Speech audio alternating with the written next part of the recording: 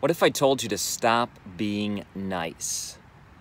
Now, we're told from a very young age, play nice, be nice, treat people nice.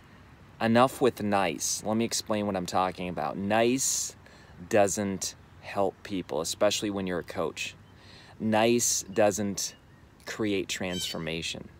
So what am I talking about when I say that? Last night I was on a call with future authors, and it was called a fireside chat. And when we were on that fireside chat, there was a gentleman that kept resisting, and you could just see it.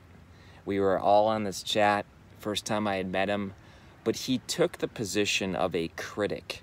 And that's what a lot of people do when they're scared. They take the position of a critic, like, I'm gonna take a strong position. And the gentleman kept being, how shall I say? He kept being defensive, let's put it that way, and not teachable. And so, I went with it, and I just answered his question, and I let him have some rope. But then eventually you could tell that everybody was kind of thinking what I was thinking. And so I said, you know what? If I may, I want to just ask you a question. What are you afraid of? Wow.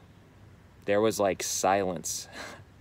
And it's interesting because he paused and then he said, you know what? I am scared of not being in control.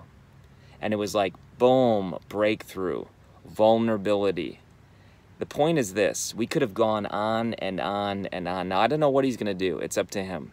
He may choose to run away. He may choose to desire to get published with Author Academy Elite, our publishing company.